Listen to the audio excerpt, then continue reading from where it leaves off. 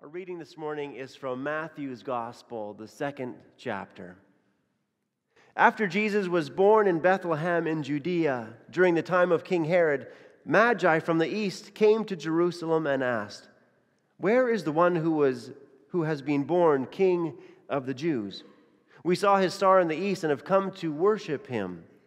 When King Herod heard this, he was disturbed, and all Jerusalem with him. When he had called together all the people's chief priests and teachers of the law, he asked them where the Christ was to be born. "In Bethlehem, in Judea," they replied. "For this is what the prophet has written. But you, Bethlehem, in the land of Judah, are by no means least among the rulers of Judah. For out of you will come a ruler who will be the shepherd of my people Israel." Then Herod called the Magi secretly and found out from them the exact time the star had appeared. He sent them to Bethlehem and said, "Go and make a careful search for the child. As soon as you find him, report to me, so that I too may go and worship him." After they had heard the king, they went on their way, and the star they had seen in the east went ahead of them until it stopped over the place where the child was. When they saw the star, they were overjoyed. On coming to the house, they saw the child with his mother, Mary, and they bowed down and worshipped him. Then they opened their treasures and presented him with gifts of gold and incense and myrrh. And having been warned in a dream not to go back to Herod, they returned to their country by another route. This is our gospel and our sermon text this morning. Grace, mercy, and peace to you from God our Father and Jesus Christ our Lord. Amen. Please be seated.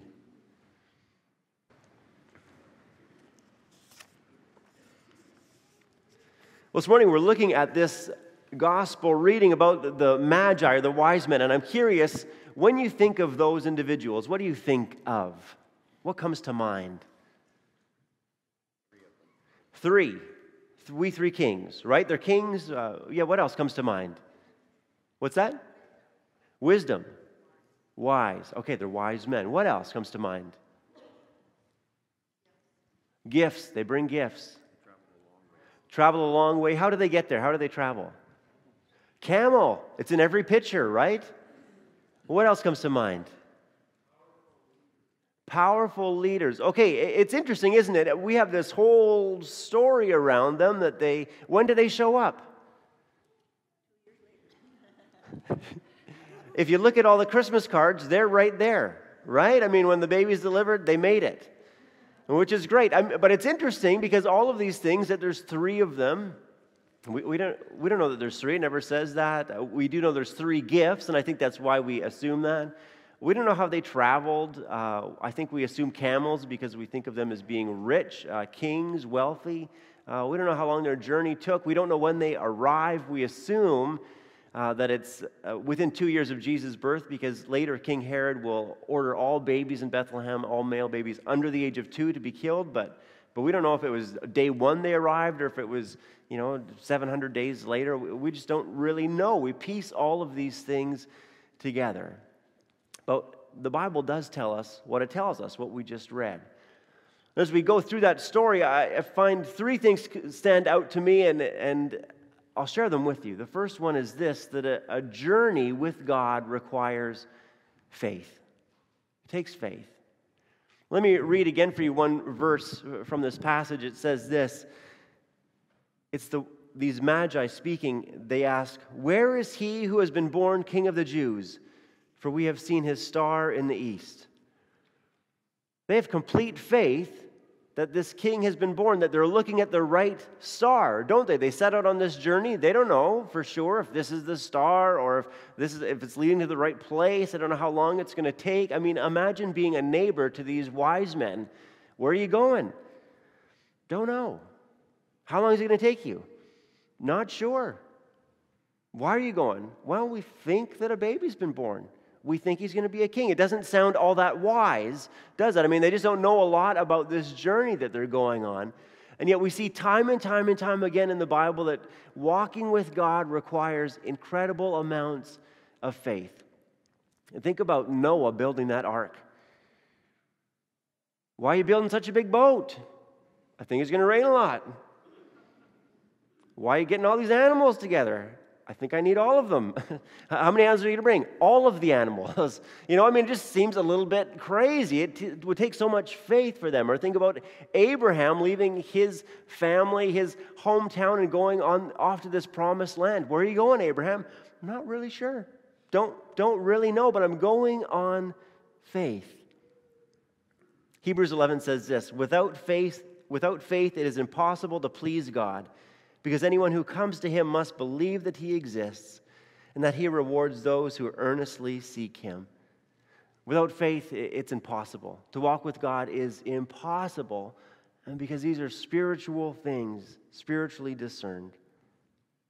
A journey with God requires faith. It also requires worship and sacrifice. When the wise men came on their journey, it was for the purpose of worshiping this newborn king, to bring their gifts to him. There's more to worship, though, more to sacrifice than gold, frankincense, and myrrh. Anyone bring any myrrh for the offering today? Frankincense? You guys, you all brought gold on the same day.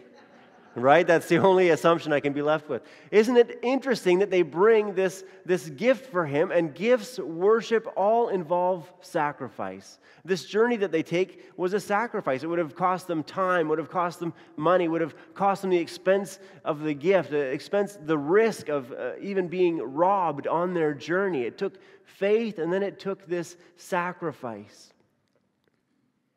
There was a time when David wanted to make a sacrifice to worship God.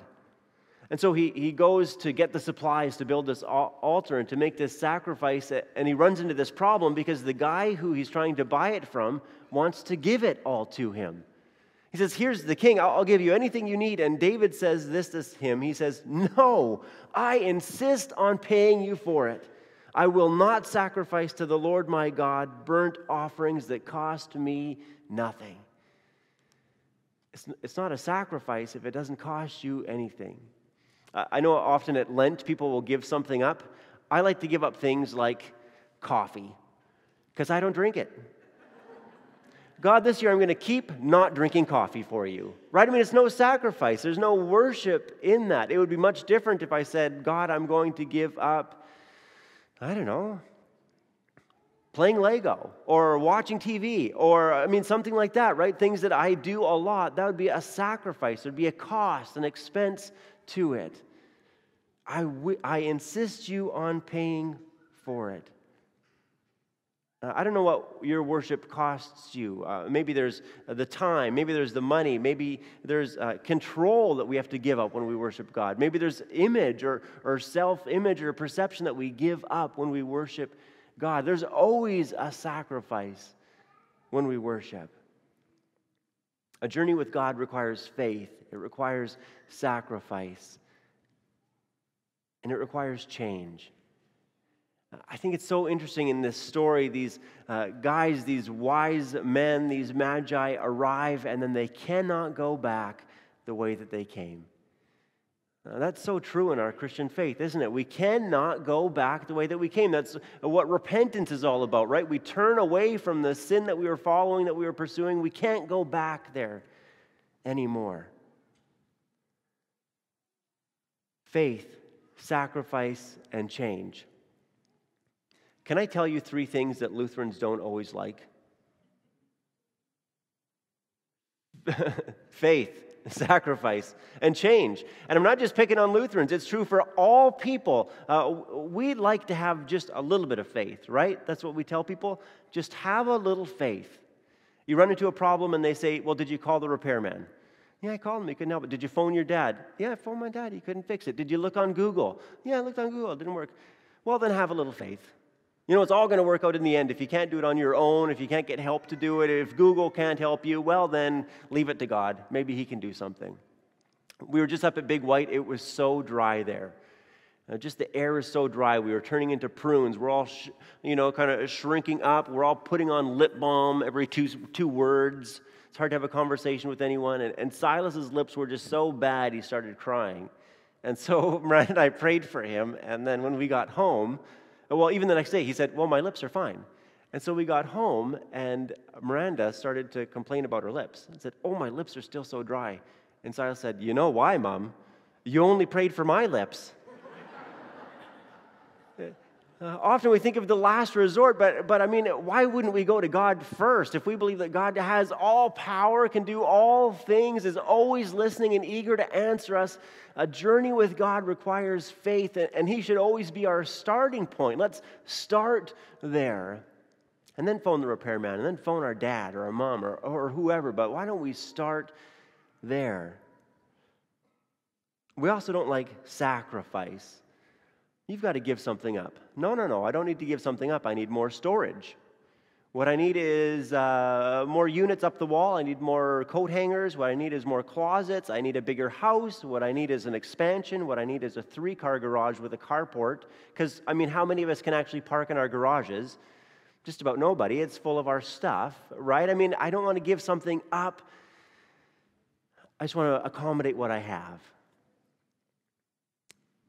I don't want to sacrifice. I'll volunteer, but how much will this cost me? How much time will this take? How committed do I need to be? I mean, aren't those the questions we kind of wrestle through when we encounter a new situation?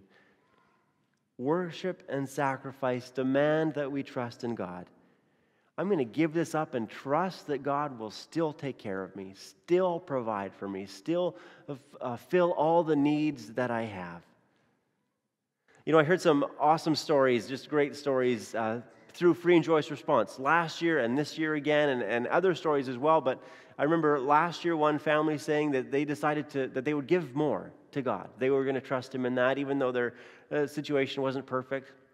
And shortly after that, they got a phone call saying, "We would like to give you a vehicle," from a family member. They said, "Isn't that great? That's God providing. We needed a vehicle. He phoned us up. We trusted Him and made this sacrifice, and God's taking care of us." I heard from another family this year. Neither of them had a job at the time, and they said, "We're going to step up. We're going to increase what we're giving," even though they didn't have a job. I mean, isn't that incredible faith? Isn't that incredible sacrifice? And then, sure enough, the phone rings, and there's a job. Do you want to take this job? A journey with God takes faith, and it takes sacrifice, a risk, trusting that God will fulfill and provide everything that we need. But what's the number one thing that Lutherans don't like? If we were on Family Feud, the survey would say change, right? I mean, let's not put up our hands. Let's just assume they're all up. Nobody likes change. We don't like change. Because we're comfortable, and we feel safe, and we know what to expect. We've always done it that way, and it's always worked, even if it's not working anymore. We say that to ourselves. This has always worked. We just don't like change. Change takes faith. I think you've probably heard this. People will say, "I don't need to change. It's everyone else around me that has the problem," right? Look at all these people. They're all the ones with the problem. I'm okay. A journey with God requires faith and sacrifice and change. You can't go back the way that you came because God's changed you. And that's what repentance is all about. That's what our value of ongoing transformation is all about, that this journey isn't over, that God's still changing me, transforming me, making me someone new. I've been here for just over 3 years. I can say with confidence that, church, we're okay with change. There's been a lot of changes since I've been here, and I love that we hold on so tightly to Jesus and so tightly to great theology and so tightly to Scripture. But a lot of other things can change. When are we going to have coffee? I don't know. When should our Bible study be? I don't know. What service should go first? I don't know. I do know that we need to keep worshiping Jesus. I do know that our theology needs to be just rock solid, focused on Jesus, but a lot of other things are up for grab. Should we have chocolate chip cookies or maple cookies? I don't care, right? I mean, we're okay with change as long as we're focused in on Jesus and walking with Him and trusting in Him and depending on Him. I like the story of the Magi. These wise men, these 3 kings, or however many there were. But I think really it points us to an even greater story. these wise men traveled on this long journey from the east. Well, doesn't that point us to our God who made an incredible journey? Not just from the east, but from heaven above, who comes to us. Comes to us to save us, to rescue us from our sin. It comes to live and die for us and then rise again from the cross to the grave, leaving both of them empty, beating death for us. And then he comes to us again through his Holy Spirit. Jesus says, I am sending you this great comforter, the counselor. The Bible says no one can say Jesus is Lord except by the Holy Spirit. Without the Holy Spirit, the church and the Bible and the Christian faith and all those things that we do seem crazy because they're all understood through the Holy Spirit. So God comes to us and he's the one who gives us that gift of faith. What an incredible gift that is for us. We talk about the wise men and the gifts that they bring, but it just points us again to Jesus and the incredible sacrifice and the gifts that he comes to give to us. These gifts of freedom, of forgiveness, of truth, of salvation. They make this sacrifice of their time and their wealth. Well, Jesus comes and makes a sacrifice of himself.